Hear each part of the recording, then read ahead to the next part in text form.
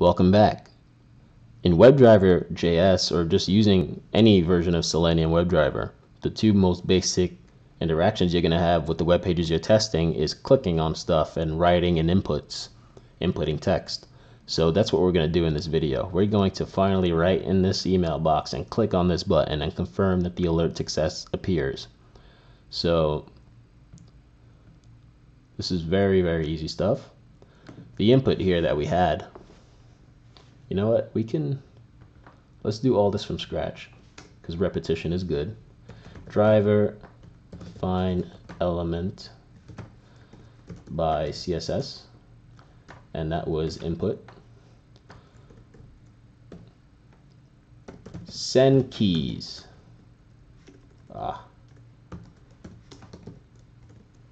Okay, the SendKeys command does what it says. It sends keystrokes to the browser within the element that's selected. So you find the element, and then once it returns the element object, as we saw earlier, then you can just tell it what to write. useremail.com. And that's it. Driver find element by CSS, and then this is the btn large. That's the bootstrap class applied to the request invitation button. Click, and that's basically it. This will click on whatever element that you're targeting. So let's clear this and let's go. No errors, so things should be working just fine.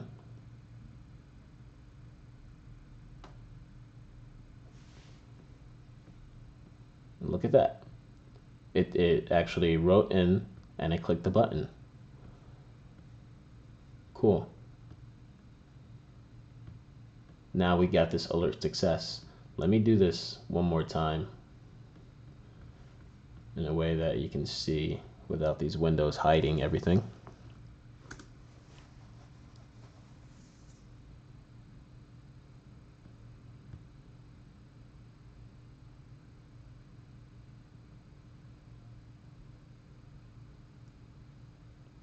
Slow loading app. All right, there you go. So you see that we typed the email in here, this button became enabled, and then it was clicked. And then we got this here, the alert success. So now we can actually tell WebDriver to look for that. And we're gonna extract the text from it. So driver find element by CSS. Why do I keep doing this?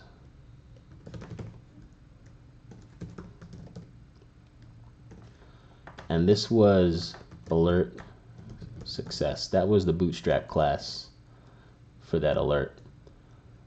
And here, since there are no interactions to be had with it, we can just get the text and pass the text through here, and we'll log it. Console log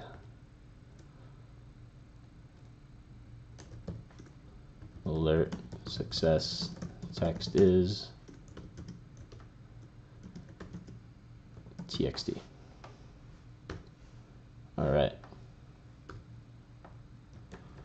So same thing should happen. We'll write the email. We're going to click request invitation, and then we're going to find the alert success and confirm that it appeared by extracting the text from it. Okay. So this is saved.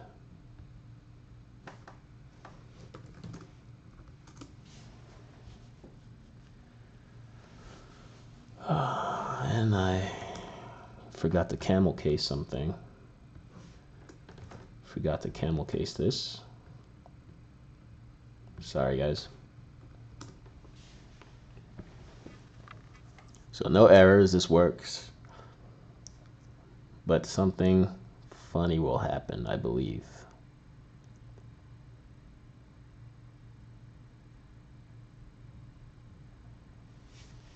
Boom, we get an error. As expected. So the error was find element is not a function. What? No, that was the initial error. Okay, here, no such element error. No, unable to locate element selector alert success. But why? It appeared here. The thing is that as soon as WebDriver is done with a command, it immediately moves on to the next one. It will not wait for things to appear. So this actually, let's try this. Let's try this again. Let me refresh. Okay. user@email.com, right? And check this out. Click. Boom. It took like a second before this thing appeared, maybe a little less. And that was way too much time for WebDriver. So in the next video, what we're going to do is we're going to begin talking about waits. And that's a very important and crucial topic in WebDriver. And that's waiting for elements to appear before trying to interact with them, because if you don't, then you'll always get errors like this and your test will constantly fail for no reason. That's called a brittle test. So this was a short video. All we learned here is how to write in an input element and how to click. Now let me do one more demonstration here, and that's this, because I just want to show when you cannot click on an element. You can pretty much click on any element here, but let me see what happens. Let's see what happens if we click on this button while it's disabled. So okay, I know. Basically this input here, if you just type user@email.com, it won't work because it wants the email to be formatted properly. So you need the @ symbol. Okay, so let's quit. Let's type this here. Clear. Let's go.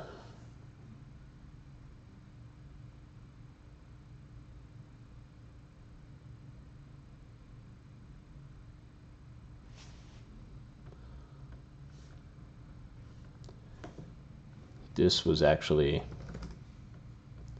not what I meant to do, because I forgot to take away this.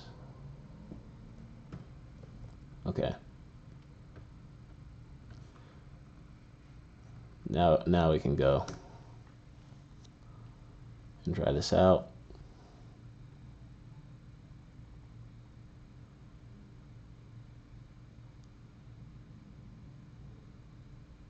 Okay, so